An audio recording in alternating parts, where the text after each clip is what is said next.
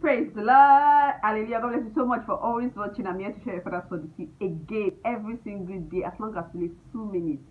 Dropping of the Father's word in our hearts every day, expecting to be renewed. It's certain because the word has said it that they that read their Bible shall be renewed. They that hunger for righteousness shall be filled. So I believe as long as you're always praying to this Bible verse every single day of your life, definitely you'll be renewed to the marvelous life of your Father. Let's dive into that. Quickly share the book of Psalm 127, verses 4 and 5. Facility, may you be blessed.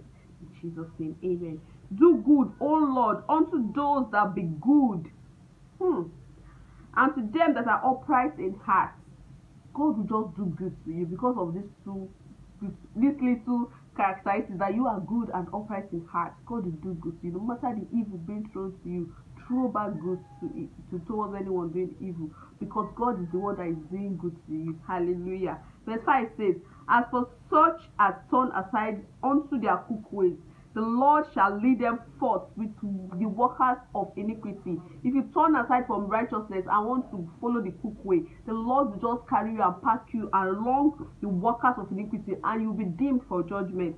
But peace shall be upon Israel. Peace shall be upon Eliasa. Peace shall be upon my household. Peace shall be upon you. Call your name. Favor, David, peace shall be upon you. Peace shall be upon your nation. In Jesus' name, amen. Thank you so much for always joining. God bless you. Share, let someone come to knowledge of the Christ.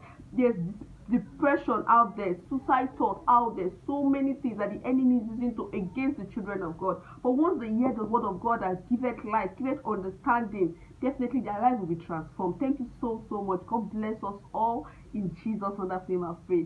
Amen. 2 minutes every single day. As long as we live, as long as we breathe, the Lord is our strength. God bless you.